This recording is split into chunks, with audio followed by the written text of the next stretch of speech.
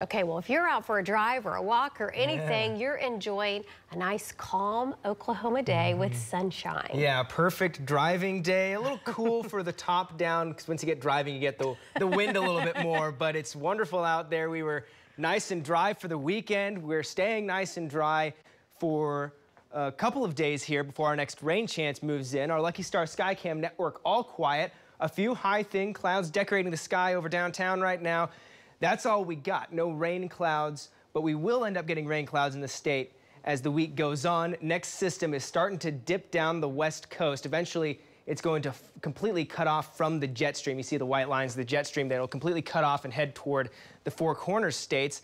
And as it does that, it approaches our region. And there it is. So by Wednesday, Texas, Oklahoma panhandles, western Oklahoma, chances for rain enter the picture, some potential for a little bit of snow, mainly well off into the northwest. And then the question becomes exactly what track does this system take?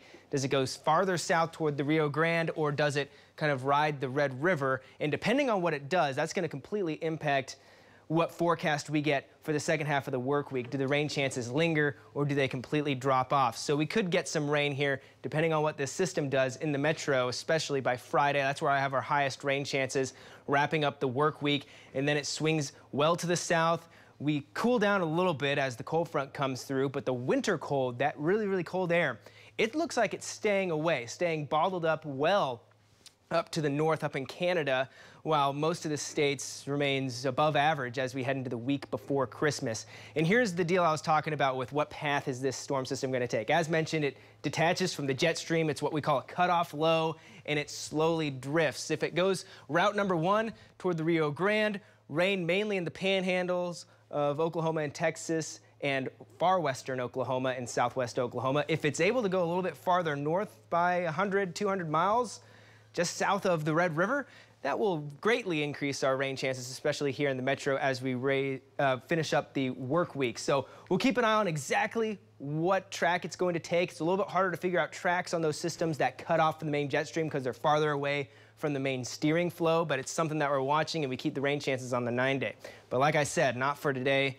Nice blue sky over Enid on our Lucky Star Skycam network, 53, very light wind today. It's comfortably cool out there across the metro. Temperatures in the mid and low 50s right now. Mid 50s to the northwest, pushing 60 now across southwestern Oklahoma. That is where we will end up seeing the 60s later this afternoon, despite a breeze out of the north that is a little bit gustier in western and southwestern Oklahoma, 10 to 20 miles per hour. Here in central Oklahoma, 5 to 10 mile per hour gusts right now. We could see that peak up just a little bit this afternoon, but temperatures are comfortable nonetheless. 58 in Oklahoma City, mid 50s to the north. Low 60s in western and southwestern Oklahoma. Overnight temperatures fairly seasonal, right around freezing or just a few degrees below that for the start of our Tuesday. Tuesday afternoon, still cool, lower 50s up in the north, mid and upper 50s to the central and southern part of the state with some 60s or near 60 degrees popping back in, and then an upslope wind on Wednesday. When we get that upslope wind, remember the western side of the state and the panhandles, much higher elevation. That's going to help initiate some of that rain. The clouds will keep us cooler, low 50s, even some upper 40s in northwestern Oklahoma, 55 for Oklahoma City, and a low rain chance Wednesday, 20% along the I-35 corridor. It's far western Oklahoma and the panhandle that have that much greater chance for rain as we go through our Wednesday. Thursday rain chances Oklahoma City stay low, 60% on Friday, and the greatest amount of rain as we go through the back end of the work week.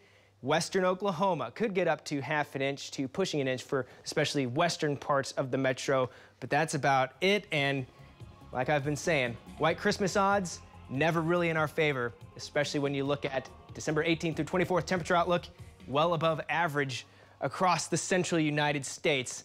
Not doing us any favors, but more comfortable air hanging around to the back end of the weekend with 50s. That's all I got for now. News 9 is going to be back in just a few minutes.